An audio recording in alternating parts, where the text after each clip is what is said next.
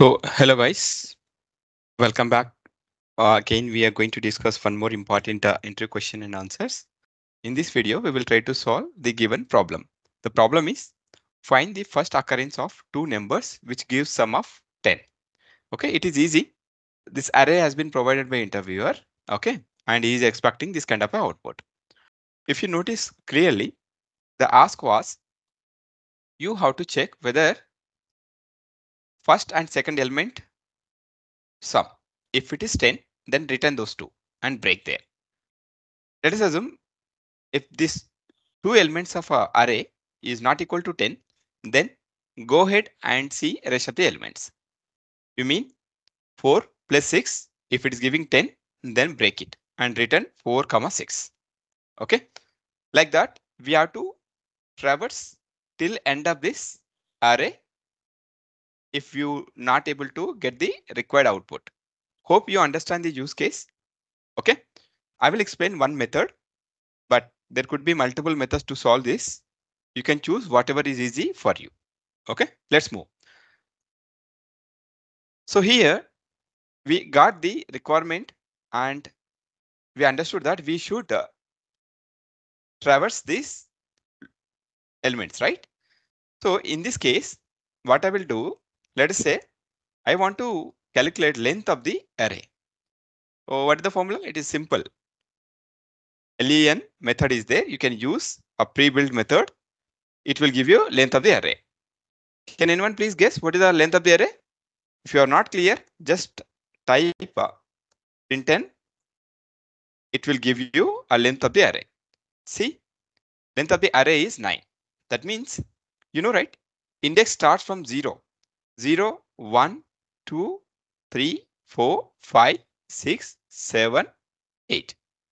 Okay, that means total 9 elements in this array. Right, we got it, right? So here n is 9. Fine.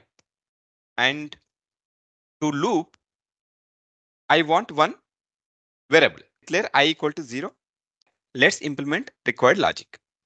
So here requirement is clearly, if you get expected output in first attempt, then you no need to check other rest of the elements in the array, correct? That means indirectly we have to break that loop if you get an expected output, correct? In this case, while loop is more suitable. Let me check it. While I less than n minus 1. I will let you know why I taken n minus 1 instead of n. Okay, don't worry. If this condition is true, then I want to sum of first two elements of array. That means if array of I plus array of I plus 1 equal to 10, then what we have to do? This is what we are requirement, right? If it is true, then I want these two elements. Okay, so just print it. Array of I comma array of I plus 1. Okay, yes, if this condition is true, I want these two elements. That is what the requirement. Whatever expected output, we got it, right? In that case, I don't want to check rest of the elements from the array. Simply you can break that loop. All right, okay, if you break that loop, we are done, correct? Now case 2, if 1 plus 4 equal to 5, right? That means this loop is false. This condition is false, which means we have to check 4 and 6 sum also, right? Which means I is incrementing, right? In order to check this two sum, we have to increment I, index of the array, from 0 to 1, correct? So what I will do is just come out of this loop and increment I equal to I plus 1, right? Now, so it will keep on, continue and check this logic. If it is done, then it will give a required output. If let us say, if there are no such elements which gives you sum of 2, Then in that case, we have to print our output, right? What you will print? Else print no first occurrence of two numbers which gives 10. Just you can write anything. I want to write this. So I think I'm done. So let's go ahead and run this program. See, we got 4 comma 6. Now what it is doing? It is doing, first of all, going to first condition. 0 is less than 8.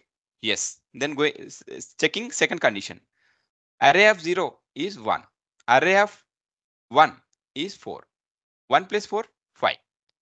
So this condition is not getting true. Then it will come out of this if, then increment I equal to I plus 1. That means now I equal to 1, right? 0 plus 1, 1. Now again it will go here. 1 is less than 8. Yes, it is 8. Then again array of 1 is 4. Array of 2 is 6. 4 plus 6 equal to 10. Yes, this is true. That means it will return the expected values. Okay. Now we reached our final output, right? Then it will break and it will come out of this complete while loop. And then else block won't be executed in that case. We will get directly our output.